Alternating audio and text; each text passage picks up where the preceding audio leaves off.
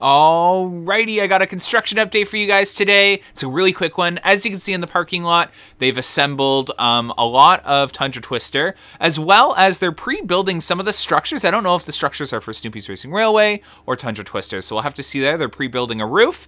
Snoopy's Racing Railway station is actually looking so good, like so good.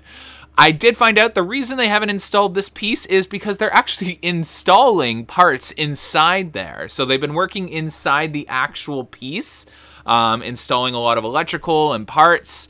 And yeah, if you look really closely too, you can see the raising and lowering ramp for you to board Tundra Twister. So that's really cool. It's a lot higher off the ground than you think. So I'm starting to think that electrical room there, you'll actually board on top of that building as well. So we'll have to see how that works.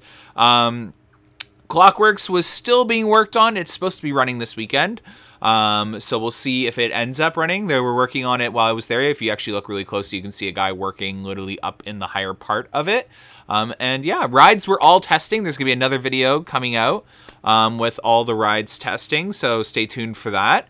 And I'm trying to think, there was a couple more things to talk about, I think. Clockworks, Tundra Twister, Snoopy's Racing Railway, parts in the parking lot building. No, I think that's all it. So thank you so much for watching today's construction update. Nothing going on at Front Gate yet either, so I think that's the other big one. But yeah, thanks so much for watching. Hopefully you have an amazing long weekend. Happy Easter, everyone. Bye.